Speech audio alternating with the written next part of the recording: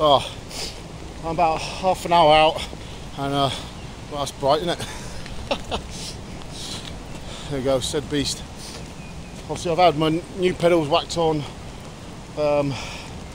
Really good service, new lights, gears worked, new sprockets on it, just, yeah, all loads of stuff's done to it. But as you can see, it is, I don't know if you can see it on the river, but yeah, it's absolutely pissing down. See if you can see the light show it. Yeah, you can see a little bit.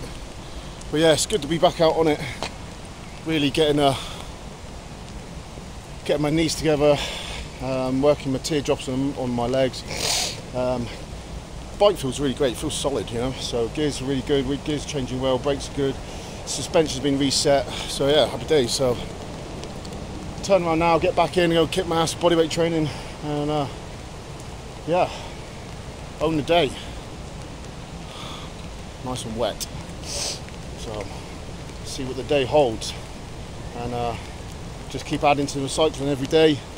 I want to do a real good endurance ride later this week, probably Saturday morning, maybe like a good 2 hours out there. Friday will probably be a long stomp, another like a good 2 hour stomp. Yeah, so we shall see. So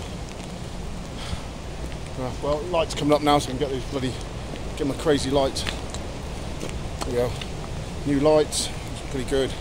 And also my crazy little idea is sticking 2 head torches underneath here, just to give me, so you know, when I'm turning my head, I've got light everywhere rather than just in front. So might as well be hunting vampires. What a UV light everywhere. Right, let's get my ass back in.